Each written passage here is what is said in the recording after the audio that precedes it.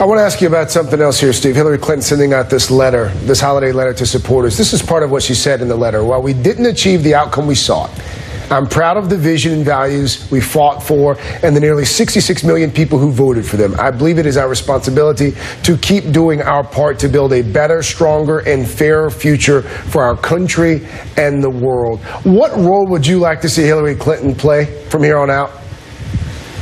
Well, I mean, I think if she could help play the role of somebody who tries to take down the temperature a little bit, that would be great. She's been very, very gracious since the election. She congratulated Donald Trump. She didn't contest the election results. She didn't ask for recounts. She said that we should, as Americans, all hope that the president-elect can be successful. So I think she's doing what you would hope that a defeated opponent would do. And I wish that Donald Trump would sort of take a message from that, stop his victory rallies that are incendiary and continue to raise these things like he's campaigning for president, and begin to act more like a president and a little bit more restrained and responsible, take his security briefings and do some of the things that presidents have to do every single day.